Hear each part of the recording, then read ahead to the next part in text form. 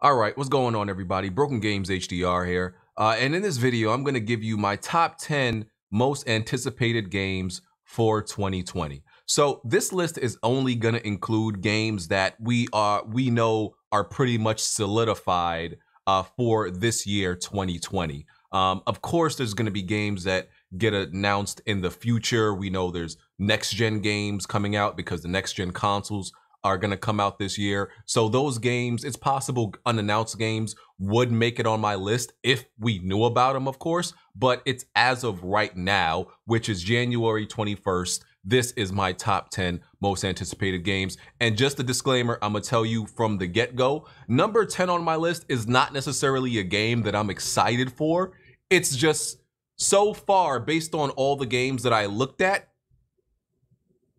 it was pretty much like a filler. Like, I'm not really excited for it, but I could only come up with 9 games that I was really excited for. So this game pretty much only made it because there was nothing else I could really think of, right? That's the kind of year it is right now, based on the games that have been confirmed. So let's get right into the list. So coming in at number 10, which I just spoke about, I have Avengers. So I'm not overly impressed with what's been shown of Avengers. I think it might be a decent game. It might be a mid game. You know, I'm not really completely sure, right? It's been delayed. Hopefully that delay helps it out. I think the showing of it hasn't been necessarily the best. It looks a very basic combat. The story is original though. And like I said, it was pretty much between Avengers or Cyberpunk for the number 10 entry. And some people are going to kill me for that, but I'm going to keep it real with you. I don't think what's been shown of Cyberpunk is very impressive at all. I think, you know, that game was delayed too because it was still very early in development, and what they showed really wasn't that great. It really wasn't impressive, and people really are hyping that game based on the resume of the developer behind it, who is CD Projekt Red, which most people have catapulted them to a top 3 developer in the industry, all based off of one game. So no, I chose to go with Avengers. Like I said, not really necessarily excited for it, but hopefully it turns out to be okay. So this literally just made it on my list because there was really nothing else that I felt like I could put there. So let's move on to number 9. So number 9 is Halo Infinite. So I'm not necessarily the biggest Halo fan. I'm a fan of its multiplayer. I think the Halo story is kind of overrated, and people are, you know, there's certain people that really think the Halo story is like really great. I don't really like the Halo campaigns like that. I beat like all of them on Legendary, so there is some enjoyment, I believe, to be had there, but I don't really go crazy over any like Halo campaigns. But I love playing the multiplayer, especially with people in the community. You know, that's real fun. It gets, you know, real crazy, like the free-for-alls, you know, the team slayers and all that stuff. So the Halo multiplayer is definitely what I hope brings some fun back around here, because, you know, it's been dry for multiplayer games. And, you know, Halo 5 did a pretty good job at that, even though people didn't really like the story very much. But Halo is definitely a solid, you know, franchise, even though it started to wane. And this is going to be on PC, right? I think this is. I don't think we got absolute confirmation, but it's probably going to be on PC, and, you know, we can get away from that super claustrophobic FOV, you know, as we did with this recent Halo release that was on PC. So yeah, number 9 is Halo Infinite. Number 8 is Ori and the Will of the Wisp. So Ori, the original Ori was a fantastic game. Beautiful, very stylized graphics. I think the Will of the Wisp is an automatic Game of the Year contender. You know, they usually try to put the best indie type style. It's not an indie game necessarily, but they always try to put the best game of that like type in the Game of the Year categories, at least one of them. And and they usually choose the best of them. And Ori is definitely going to make it in there. Ori has amazing music, has amazing visuals, it has great Metroidvania style gameplay. Yeah, the game, everything about that game is solid. It really solid. It really is just firing on all cylinders. I really enjoyed the original, and I think they're just gonna expand off of everything they did with the original. That game is gonna be out of here. So for me, Ori and the Will of the Wisp is number 8. Number 7 is Nioh 2. So the original Nioh, I put like 85 hours into. And that was really because there was a whole bunch of like, they crammed a whole bunch of like optional bosses and optional stages in the original Nioh and everything like that. And I just felt the need to do every little thing. I did get a little bit fatigued by the end of it. Because yeah, you know, just playing nonstop and everything like that. But I definitely enjoyed the boss fights. The boss fights were really cool. I'm a little bit conflicted with Nioh 2 because it's coming to PS4 at launch, right? Only, and I want to play it on PC, but I'm not into that whole waiting thing. I think waiting is for peasants. But Nioh's graphics are not great on PlayStation. You know, I played it on PlayStation Pro, and they had the option to prioritize the gameplay or the visuals, and you know, the frame rate or the visuals. And of course, with this type of game, you got to prioritize the frame rate. And of course, that lowers the resolution. I believe it might have been a dynamic resolution, but I think for the most part, the game ran at 720p on the PlayStation Pro, or it might even been 1080p. But the point is, the game didn't look great on PlayStation.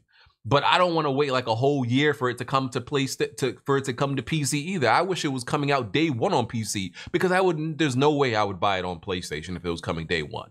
But yeah, y'all know I love my Souls games. Y'all know how I feel about them. You know, y'all know I love challenging games and everything like that. So yeah, of course, Nioh 2 had to make it on this list for me. Number 6 is Gears Tactics. I'm a huge XCOM fan. For anybody who doesn't know, love XCOM, XCOM 2. You know, this type of strategy game is my thing. I always look for different games in this genre. There's a lot of clones, but nothing is really as good as XCOM. And the thing about this genre is you could pretty much do any game. You could take any game and turn it into this genre. You could create a Halo XCOM game. Literally, you could take almost any universe and make it into an XCOM style game, and it would work. You got to give it its own little characteristics and attributes, so it's not just another clone, but it could definitely work. And I've seen them do that. They're doing some unique things with Gears Tactics to differentiate it from other games of this caliber. So I think I might be on vacation though. I think I might be going on vacation the week that Gears Tactics comes out. But I ain't gonna lie, I might still try to I'm gonna have my laptop with me. I might still try to get some game time in you know, while I'm out there. So I'm definitely excited for Gears Tactics. You know, I think the Gears universe just translates very well into this genre. And you know, it's just another game. If you're into the Gears universe, them trying to expand it past just being a third-person shooter, as we've seen with like the mobile entry, and now this type of entry. So yeah, I'm hyped for this game. Definitely hyped for it. Number 5 is Resident Evil 3 Remake. I mean, I don't think this needs much explanation. Capcom absolutely did their thing with the Resident Evil 2 remake. And I don't think 3 as a remake is gonna be as good or impress us as much, because they set the bar really high with Resident Evil 2. But 3 is just gonna be another solid entry. I don't think it's gonna be better. I don't think it's gonna be like way worse or anything like that. I mean, I think most people would say Resident Evil 2 in general is a better game than Resident Evil 3 anyway. Well, some people think 3 is better, but I think the consensus, most people believe two is better in general. So yeah, the bar is set so high, and that like surprise factor of how good 2 turned out won't be there with 3. Our like expectations are set, so we'll still enjoy 3 and the fact that it takes place simultaneously as when 2 was happening, and they're adding some obviously adding their own modernization gameplay to 3 as they did with 2 and everything like that. So yeah, it's definitely gonna be fun. I'm definitely looking forward to this one. I don't think this one is gonna be game of the year. I don't think it's gonna be nominated for like putting many game of the year categories like 2 was, simply because of the fact that of what I stated before, that there's a little bit more competition this year, and like 2 already set our expectations. So, but yeah, this is going to be successful, and hopefully Capcom brings like Dino Crisis, a new Dino Crisis game, a new Onimusha game, and some more of those, because yes, we definitely want to play some of their old games remade. So yeah, Resident Evil 3 Remake is number 5. Number 4, oh man, I could hear the tears already.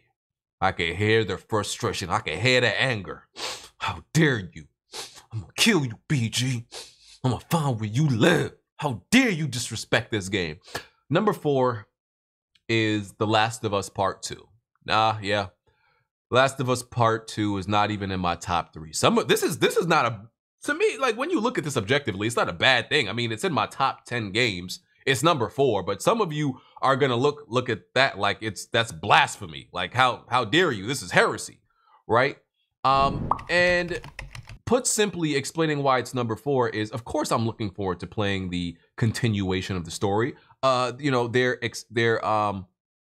fleshing out the Last of Us gameplay in Part 2 and all the mechanics. I always felt like, even for its time, the original Last of Us game mechanics were kind of basic. The story definitely was great, but I mean, even the visuals for the original at the time, I never felt like the originals were mind blowing. People like to even exaggerate and say that The Last of Us remastered looks like a PS4 game. No, it doesn't. That game still looks pretty bad. Y'all look at one thing in the game, y'all look at the best thing in the game, and say the whole game looks good. No, I look at the range. I look at the worst looking thing in the game, and then I look at the best looking thing in the game, and that's how I judge how good a game looks. But I'm going on a tangent.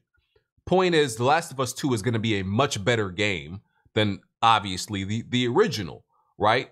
Last of Us wasn't even my game of the year, as it was many other people. But the real reason it's not in my top 3, it's not a better part of the list, is because there's not going to be a Last of Us Factions. And I love Last of Us Factions. I love that online multiplayer. So when Naughty Dog hit us with the bait and switch, they originally told us like, yeah, multiplayer is going to be there at launch, and then when it wasn't mentioned, we had to stab it out of them, tell us what's going on with Factions, and everything like that. When they finally told us like, yeah, it's not going to be available at launch, sorry guys, and we've pretty much learned it's going to be a separate a separate product. And yeah, I'm gonna be real with you. If it was there, if Factions was gonna be packaged with this game as originally told, as how they originally told us, it would absolutely be number 1. It would be number 1, because it would be I feel like it's an incomplete product missing the multiplayer. So being with the fact that it's missing a part of the game that's important to me, it drops down 3 slots from number 1 to number 4. Sorry. So yeah, The Last of Us Part 2 is number 4. Number 3, and this shouldn't necessarily be a surprise. I mean, people like to get on me all the time that I screamed like a little girl and at the top of my lungs when this game was announced. Final Fantasy VII. Final Fantasy VII Remake. It's yeah, I mean, listen, it's one of my favorite games of all time. The reason it's number 3, I mean, you could argue it should be at a better place on my list, maybe number 1 or number 2. But the reason it's number 3 is because of the episodic releases. I even told myself at one point, nah, I ain't getting this game. They releasing it in episodes. Nah, I ain't with that. I'm gonna wait for the whole thing to come out. And then I was like, who the hell am I lying to? Like, why am I lying to myself? I'm getting this damn game. Listen, when it comes to your favorite game, everybody has a price. And that's just a fact. We can say, oh, I'm not going to support this. I wouldn't do this. I'm not buying it. Until it's a game you like, yeah, shut up. It's like Mike Tyson said, everybody got a plan until they get hit. So then and they hit us and they hit me with my favorite game, except it's episodic. And I'm going to shut up and I'm going to buy that game. I'm going to know my role, okay? So yeah, Final Fantasy VII, love the game. People have been clamoring for a remake for a long time. So yeah, I can't wait for it. So yeah, Final Fantasy VII is number 3. Number 2, this might surprise some people. Number 2 is actually Ghost of Tsushima. The reason it's Ghost of Tsushima for me is more about my interest in this game, because it's like my interest is boosting up my anticipation for it, right? This game is gonna be, God damn it, I'm forgetting their name. Sucker Punch's most ambitious game, and I think this game is really gonna surprise a lot of people, based on the scope and the magnitude and the just the gameplay mechanics, right? I don't know how the story is gonna be, but I think this game is gonna be very deep in the gameplay department, and I think it's obviously gonna look the presentation is gonna be top caliber, right? But as I said, am I necessarily like more hyped to play Ghost of Tsushima than The Last of Us? Not necessarily, but I'm more interested in playing Ghost of Tsushima than The Last of Us, due to just based on the fact that I kind of know what I'm getting with The Last of Us, and it is going to be like this open area linear game. I know what it is, and there's not much surprise, I guess. It's not even surprise. It's just that what I picture Ghost of Tsushima being based on gameplay, I think is going to have me more interested and enjoying that game slightly more than The Last of Us. So what I think Ghost of Tsushima is going to be is what I'm basing this off of. And I know that's kind of like, usually I don't make that type of leap, but I'm going based off of what we've been shown and what I'm like, I guess, predicting the game will be like. So yeah, it is what it is. Ghost of Tsushima for me is number 2 based on what's been shown and what I think we're gonna be given. The interest just catapulted it to number 2 for me, and just the fact that they've been working on this game so damn long. I think Sucker Punch is putting their foot in this game. They putting their foot in this game, and I think it's gonna be like a Game of the Year nominee. And yeah, I tend to love these samurai or ninja or shinobi games, whatever you want to consider it. I tend to love these things. So yeah, Ghost of Tsushima for me is number 2. Number 1 is Dying Light 2. Put some respect on Dying Light and Techland's name, okay? The original Dying Light was the sleeper hit of the year when it came out. I don't even remember what year that came out, right? It was the sleeper hit of the year. It was the most underrated game of the year. It was probably the most unique game I played in a long time. Not that there's no other game like it. You can bring up a few other games like it. I mean, of course, Dead Island. Dead Island was a bad version of Dying Light. You could bring up you could bring up Mirror's Edge because of the parkour. You could bring up Brink because of the parkour and the shooting, and some other games. No game is completely original, but the fact that this game put together the parkour and the melee combat, but also had shooting combat and had an interesting story. The visuals were probably the weakest thing. And the game had so much like lore, and I love the Easter eggs. And then they released I think it was an hour-long gameplay demo, and it looked beautiful. And the game looks so fleshed out. They added like way more parkour moves. They added I think like, was it dialogue? It was like dialogue decisions and trees and multiple endings, and you got your choices and they got consequences, and they got this beautiful large world, and they expanded the combat. They tricked that thing out.